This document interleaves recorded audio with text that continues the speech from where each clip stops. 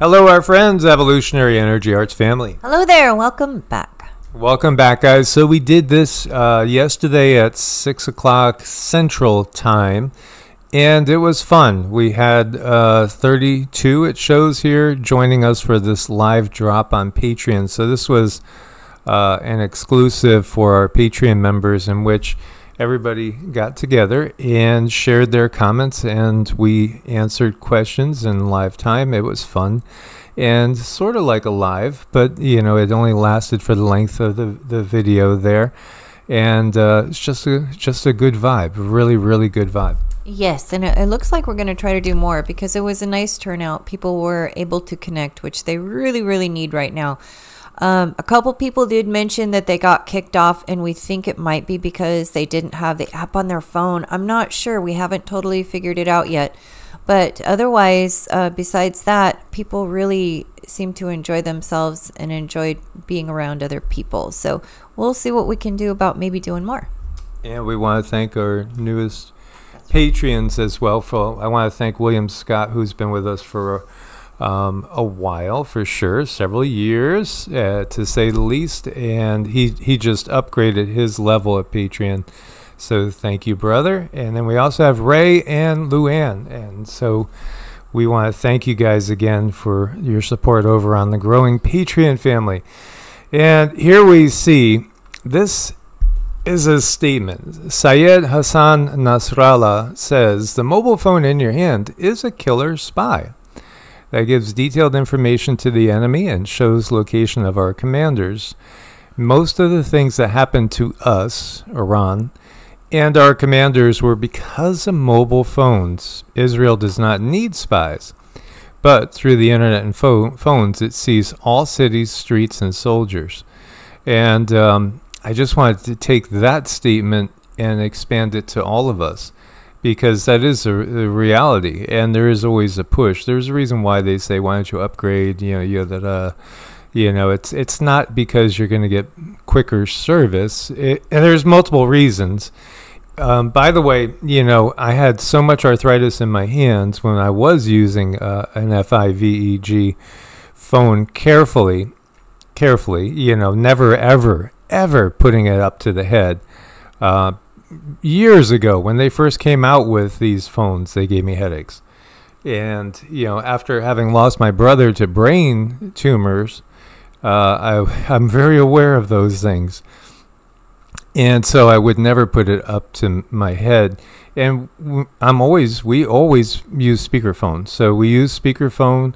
And in a case where the sound is not even good, we have sound bars. We could even send it through a sound bar to hear better. So be aware that your phone is deadly in more than one way, and that just makes me want to also bring out, in the time coming up, the likelihood of us having outages of one sort or another. I think it's going to grow. I don't think they want the technology ever off for too long. But have a map, an actual map in your vehicle. It's not a bad idea. Right. And these days I know how to read maps, but I would definitely have to brush up. I would have to take a look and remember. So there's nothing wrong with being nostalgic and going into a map and just sort of remembering how to do that. Oh, there's so many ideas and things that come to me when we start making these videos, and we have other topics coming for you. Yesterday we did 3 videos, and I see a lot of comments saying you guys are always busy. Yes, we are. But there's just so much to get across in what feels like it may be a limited time frame before the chaos gets to the point where maybe people don't have the time of freedom that we have at this point in time because they're having to do other things. And also limited time perhaps even on the internet. So that is a possibility. Now, this is from Iran Spectator. It says Iran plans to attack Israel on August 12th. So that's still 9 days away, during Tisha B'Av Israeli holiday. Perhaps, again, the last time they did take their time in giving their response, which did not seem to be too effective. Of course, we can never really say in this day and age If you have not seen the movie 1984, I would spend the couple hours to go take a look at it, because it's exactly what we are facing. The news is completely manufactured and fabricated, and they use even past events constantly with fresh captions saying this just happened when it might have been from 4 years ago, 7 years ago. So we do know they're on this roll towards a WW3. That is very, very obvious. This is also reporting that Iraqi soldiers have started marching towards Syria. Well, I do think, and as I've been saying for a long time, I expected, and the guide said that my clock was short, or meaning my time frame was too tight, that we would have a big Islamic unity that would manifest back in like April, May, June. And that did not happen, because I did expect them to attack Israel harder. But, timelines timelines can change. I think they're always changing. I think they're always kind of coming into a solidity, and then other events could cause the mass consciousness of humans to shift it into a totally different reality. And then there's also the chance that a lot of things just simply get paused or slowed down.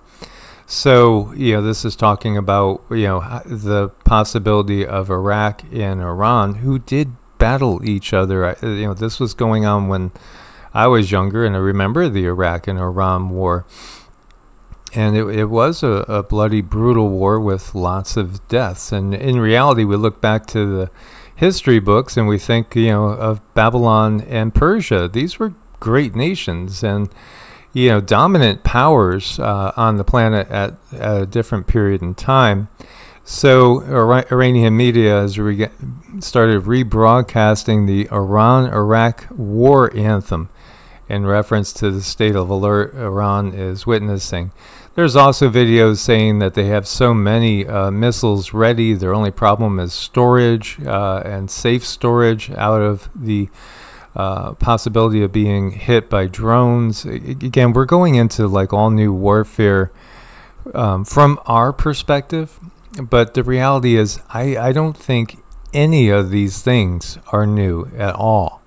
Not at all new. In fact, I think even if we go back and look at things in a biblical time frame, they were talking about the same stuff that is being used now, but just, it was an act of God.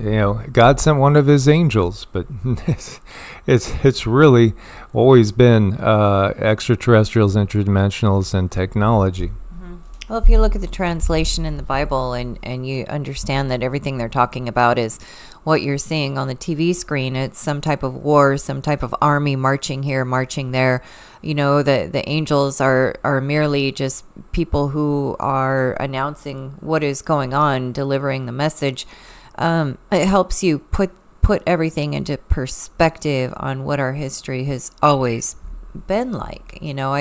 I think a lot of people want to see this magical world, and the world was different, but it wasn't what is portrayed in the Bible. It's more like what you see on the screen. The Pentagon is boosting the U.S. presence in the Middle East, and boy, are they boosting it. When I was looking at what's really going on, I've never seen so much firepower being sent over ever, and I've been tracking this for like 8 or 9 years, and tracking it for videos for over 7. So the USS Abraham Lincoln Carrier Strike Group is going to the Middle East as well, and we were showing this map, and you see here they have that the Dwight David Eisenhower Carrier Strike Group and the Harry S. Truman here off the coast of Virginia, North Carolina, and they're heading out. So this is in addition to these that are already heading out. And then you look at what's already over in the area. Again, this Pat 4 SWAT, that's National Guard that's been over there. National Guard should be guarding our coasts It's been over in the Middle East ever since 9/11, just after 9/11. In fact, just after 9/11, they shifted a lot of our National Guard, who should be protecting us from attack, abroad. And it stayed that way. But that's part of the bigger purpose, and that's part of how they planned things out decades ago. So, 20 plus years ago, they were starting to send more and more of our troops and soldiers that were intended to protect the homeland away from the homeland. And so, again, I do see where things are coming out in that timeline, sort of like what we were expecting to happen more in spring, heading towards the beginning of summer, but it just feels now like it's a little bit more of a fall event that we're watching, more of a latter part of summer into fall. So when you look at the amount of ships that are going to end up, the firepower that's going to end up probably in the Mediterranean, in the Red Sea, in the Persian Gulf, it's massive. I've never seen this much deployed. And then right here, you also have all this over in the Pacific. So there's a ton of firepower over in the Pacific as well. And so, that leaves me to think too, well, who's guarding home? Yeah, I know. Who's on first? What are they going to do here? It's just typical of what they do. Yeah, and a lot of people are aware of all the buzz and talk of UN troops coming. Well, UN troops have been used to go to many different nations. Don't forget that. They've been used to quell issues, so to speak, in various places around the globe, in Africa, in the Caribbean, and in other places as well. And many have brought up the possibility that they may be used again in the U.S. with so much of our stuff abroad. This is nothing new. This is nothing new. Again, if you haven't seen John Levy, I would definitely recommend his channel. It's a lot of fun. He's good to listen to before falling asleep because he has a really peaceful, calm demeanor, yet brings up a lot of good information regarding the resets that have never stopped. They've never stopped. So when you talk about a great one, we're just talking about perhaps one that happens to a little bit higher degree, but yet it's still happening all the time. And instead of thinking in 12,000 year intervals, you might have to think more in line with, maybe every 200 years or so, there's this bigger, but there is a continual one going on. So election day is less than 100 days away. And, there's all sorts of buzz amongst the agencies that there's going to be some sort of attacks, during this time period. I think, that just goes without saying. There's going to be a lot of chaos. But it does feel, too, that those sleepy cellular units are perhaps getting anxious or perhaps getting itchy trigger fingers because the chaos is definitely ramping up. So be safe out there. Yeah, I wouldn't want to be in any big cities. No, and this is what we've been saying, the whole time. Now, I do know that all the regulars, they understand the bigger picture. It's not safe to be in the bigger cities. And so British people are taking to the streets in Sunderland, and even some of the ones that are not really huge cities by any stretch of the imagination. This person says, I have never seen anything like this in this country. Mass protests spreading between cities is something we often see in Iran and other oppressive regimes. But the UK is hitting that point now. This mass migration, for those that haven't seen the movie, the Gangs of New York, I think it was. Was it Gangs of New York with Daniel Day-Lewis and... Yeah, and Leonardo DiCaprio. It's an old movie, maybe 25 years ago or so. check it out if you haven't seen it, because it is really how the system operates. And it is a good example of the type of people that end up getting shuffled into higher positions. Again, this is nothing new. It seems new, but it's just basically the intensity. Because now, instead of like using these tactics in isolated areas, they're using it on a huge portion of the globe. And this is, again, right before we're heading into another global conflagration. So the UK braces for more violent protests, calls for the Prime Minister to resign already. Wait a minute, so you remember Liz Truss? She didn't last long, and then Rishi really didn't last too long when you look at it. Keir Starmer is another one of them. There's no change here. It's just another mask, that's all. Just another mask that we're looking at. No real change. Yeah, absolutely. So how long will he last? His calls for his resignation are growing as you got 20 protests, over 20 protests, just starting to really light the UK on fire. Again, we have so many friends and family over in the UK. It is our second biggest audience. Much love to everybody over there. We're all going through these times. You have fire extinguishers being used to cover riot shields. So, again, people would slip right off. Ingenuity, huh? This is Sunderland again. And, when you look at the aftermath of this, it's a war zone. It's a war zone. It's just crazy, what this world is coming to. But again, this is one of those great redos. And it is well underway. And this is a massive part of the plan. It's, again, order out of chaos. It's right in front of our faces. Right in front of our faces. Order out of chaos. Now, these people are protesting that they want the illegals to have the right to vote. So here you go. This goes kind of against everything that most people have been brought up with inside the country.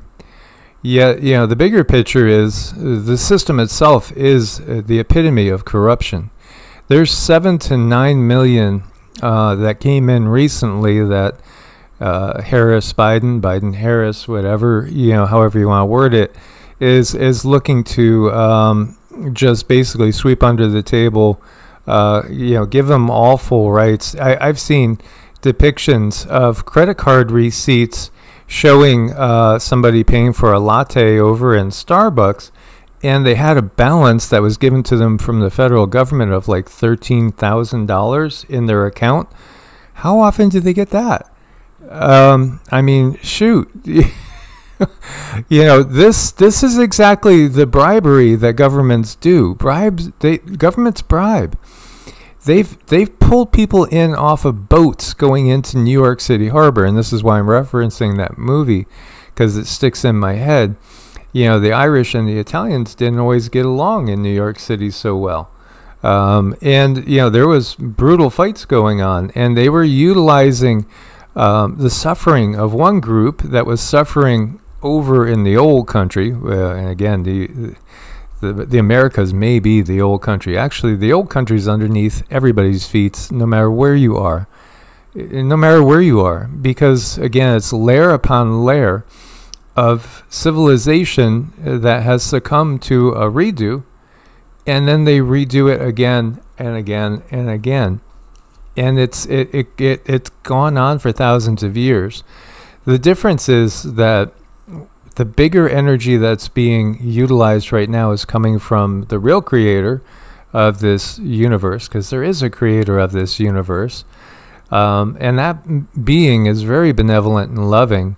And there is, again, a mother under our feet, so to speak. And, you'll get the brainwashed people saying, oh, that's some new age, Luciferian doctrine. Well, all the indigenous people of the world look at it in that light, as it's just simply that there is a masculine and a feminine energy interplay that gives us everything that we see and experience on this particular density, and that actually rides up into the higher densities as well. There's nothing scary about that. But then again, the whole Luciferian thing is again another mistranslation, misunderstanding. And are we afraid of light? Well, we should be afraid of the darkness that this satanic system, because it truly is an adversarial system to everything on the planet, is always spreading. But the darkness, they pose it to be light. Everything is inverse in this world, and still there's so much that humanity cannot seem to shed of its indoctrination. So then you have people protesting for the illegals to have and then against having the right to vote. Well, as long as you vote, you're in the system. I think the best vote is to eliminate the system. The system needs to be taken out to the dumpster. And, again, you got to say who's really in charge. Here you have the Pentagon revoking the plea deal of, they say, 9/11 mastermind Khalid Sheikh Mohammed and two of his fellow co-conspirators. Now, the reality is they probably have all been enjoying themselves somewhere in Aruba or Barbados.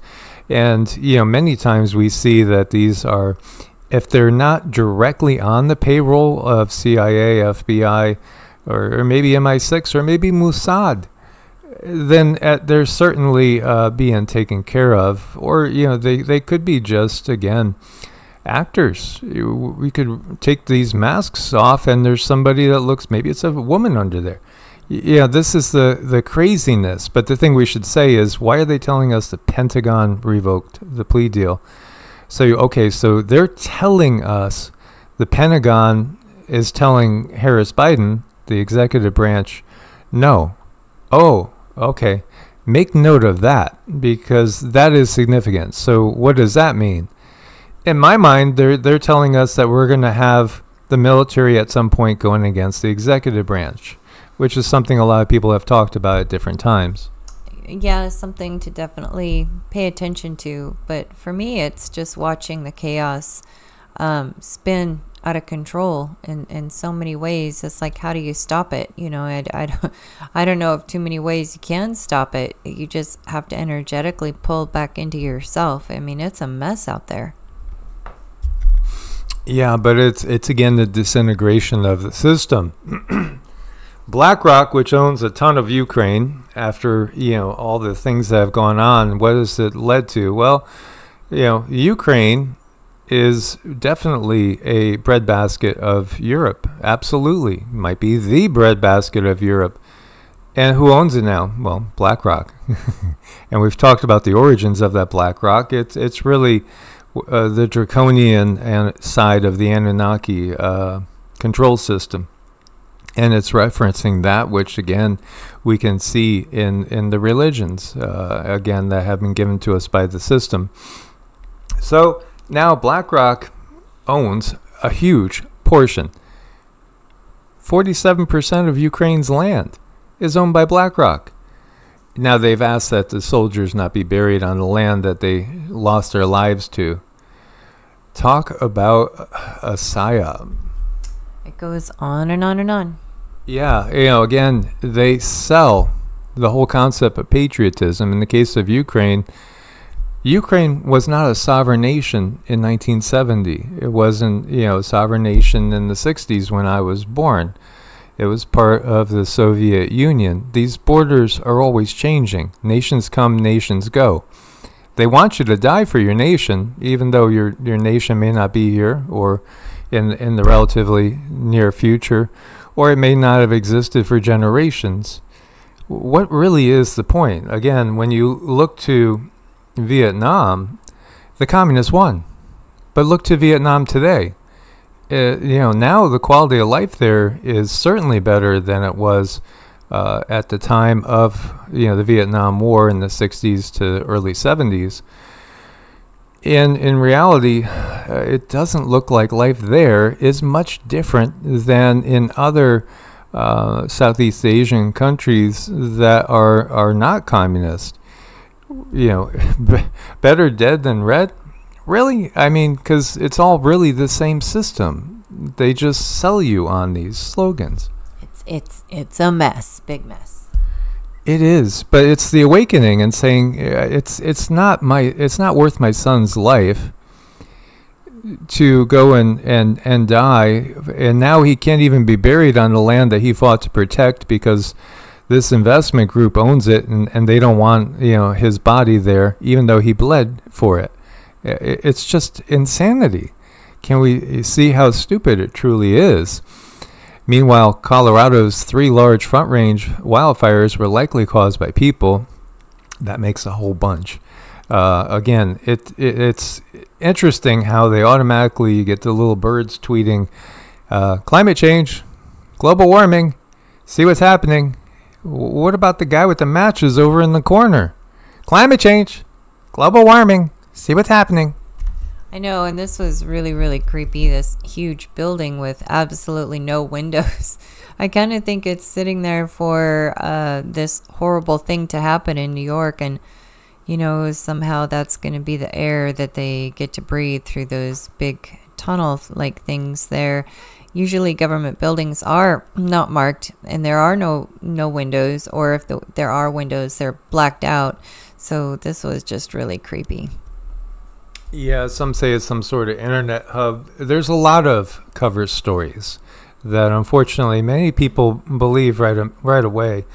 I think it's better if we're a little cynical and not trust the cover stories. And, here you have the 1906 San Francisco earthquake, which led to a fire and did take out a lot of structures that were very old and beautiful. Was it all just trying to wipe out the remnants of Tartaria, or whatever we want to call the civilization that existed before this one? Again, there's a reason why they don't want you out in the West. The West is loaded with debris, relics, and residue that tell too much of a story. This is why, again, they make certain areas impossible to afford. Now, this is just bizarre. And this was captured on a trail cam in North Carolina. Okay, what the heck is that? Actually, now I think I'm starting to remember seeing something in a children's book or something kind of like this. It didn't appear to have a head. Now, you could see if the head's there, it's pointing down quite a bit. The arms are all the way down to the ankles. Is this a Bigfoot? Is this a dogman? I feel like this is exactly one of those beings, one of those things. What it feels like is it may be interdimensional. I'll tell you my own experiences in the North Carolina mountains. Weird stuff, lots of weird stuff, lots of cryptids, lots of elemental energy, lots of giant energy left over. Nothing would surprise me in Appalachia. Absolutely not. Now, this is a very clear trail cam photo. So what do we know? It's got legs, arms, and a butt, sort of. It doesn't appear to have a head, or, is the head just at such an angle? Or did the head morph out and into another dimension first? Because I've been blessed to actually watch a tall gray phase out of 3D reality. And that gray did sabotage me physically. And that's what its whole purpose was. It was about 8 to 9 feet tall. And when I woke up, because it didn't expect me to be able to wake up and see what it was doing, it looked away from me and went into a meditative state. And then its body just kind of turned into an energy pattern and then was gone. It almost feels like this may be doing something like that. I've found footprints leading to trees and cliffs, and then they just stop. It's like, well, where did it go? I don't see any footprints leading away.